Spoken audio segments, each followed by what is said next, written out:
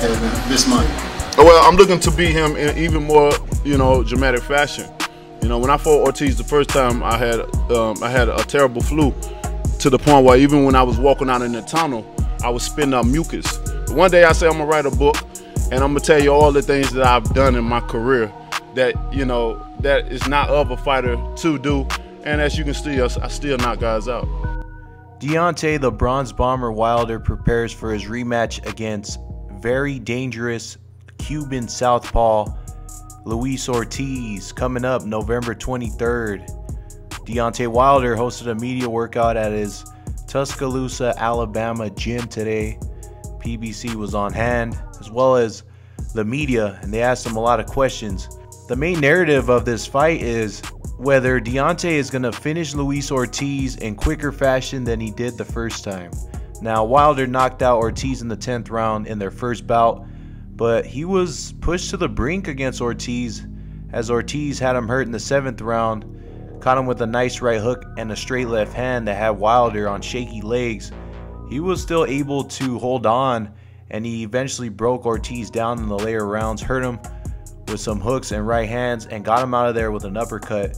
And it was one of Wilder's signature victories. It was a victory for him that he had been long searching for, against a very, very dangerous fighter in Luis Ortiz. So a lot of people believe Wilder is crazy for giving Ortiz a rematch, considering stylistically he's a tough matchup for anybody.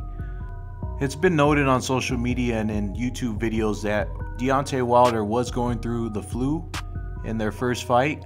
And he also acknowledged it at the beginning of this video, the fact that he was under the weather against Luis Ortiz in their fight last year.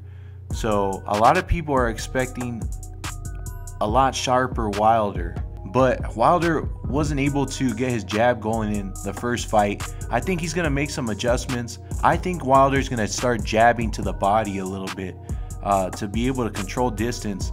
And I think that's one of the adjustments he's going to make. I've seen some of his training camp footage, on his social media and other spots. I think that he is going to make that adjustment. He's going to start jabbing to the body. He's developed his hook, and obviously that weapon, that bazooka right hand, is his, that's his nuclear weapon. He can pull that out of his hat whenever he wants. I mean, this is a dangerous fight for Deontay Wilder, considering the first fight and the fact that nobody else wants to fight Luis Ortiz. I mean, Wilder is the only guy who's going to step in the ring with him in the top 10. I mean, nobody else really wants smoke with the man. So you got to commend Deontay. He's taking a big risk when he doesn't even have to. He's in a position of power, but he's out to prove that he's the baddest man in the planet. He's out to prove that he's the best. So I commend him for it. I can't wait for this fight. Make sure you stay tuned. We're going to keep it locked. Airshow Sports.